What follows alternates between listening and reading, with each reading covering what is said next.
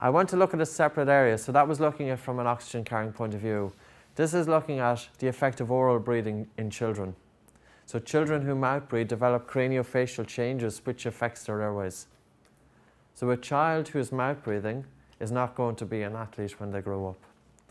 If you look at athletes and you look at their jaw structure, you will see the best athletes have a common jaw structure.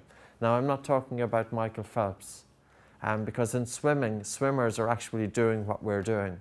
So they get away with the poor craniofacial changes. And there's no coincidence that most swimmers, a lot of them are asthmatics, because it's the only sport that they can do that's helping to keep.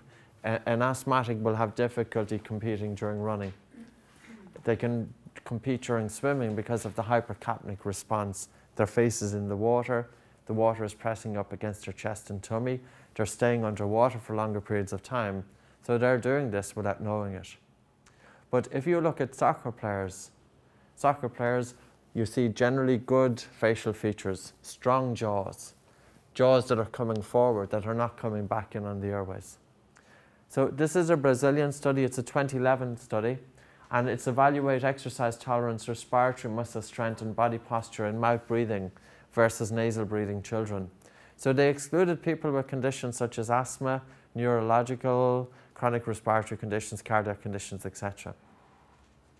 Of the 107 children studied, 45 were mouth breathers and 62 were nasal breathers. The examination revealed that 80% of the mouth breathing children and 48.4% of nasal breathing children had abnormal cervical posture and breathing patterns. The researchers concluded that mouth breathing children had cervical spine postural changes and decreased respiratory muscle strength compared with nasal breathing. Mouth breathers tend to have a forward head posture because their airways are smaller due to the craniofacial changes that they push their head forward to compensate. And it's pushing the head forward that's having the effect on the spine, and that in turn is setting themselves up. And it was a dentist that told me this a number of years ago. I was talking to him, and he said, look at the Olympics, and this wasn't the London, it was the Beijing Olympics. He said, I looked on the podium, and I looked, as a dentist, he was able to see the jaws.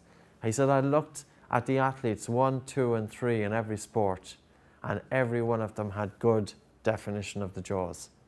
If you were a mouth-breathing child, you wouldn't be up there on that podium.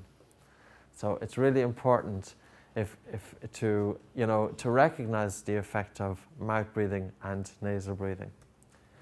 This is a different study, 92 children between 8 and 12 years of age. 30 were mouth breathers, 6 were nasal breathers. I'm assuming that might be 60 actually, or 62. There's something missing there. The study concluded that mouth breathing negatively affected respiratory biomechanics and exercise capacity. So there's a huge, this is a great motivation for kids. You have a parent coming in. Now you can show, yes, if the child is mouth breathing, it's affecting their sports. If the child is mouth breathing, it's affecting their concentration.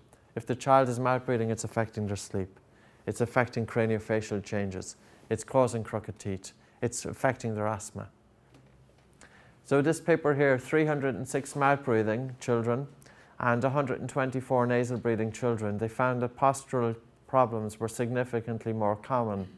So posture, again, you know the mouth breathers, everything posture is affected.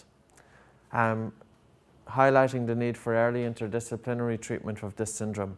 Interestingly, researchers noted that mouth breathers were more likely to be male.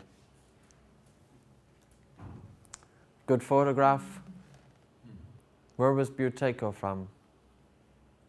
So you'll often see with Kenyan athletes, Sonia Ross-Richards, she lives in the States.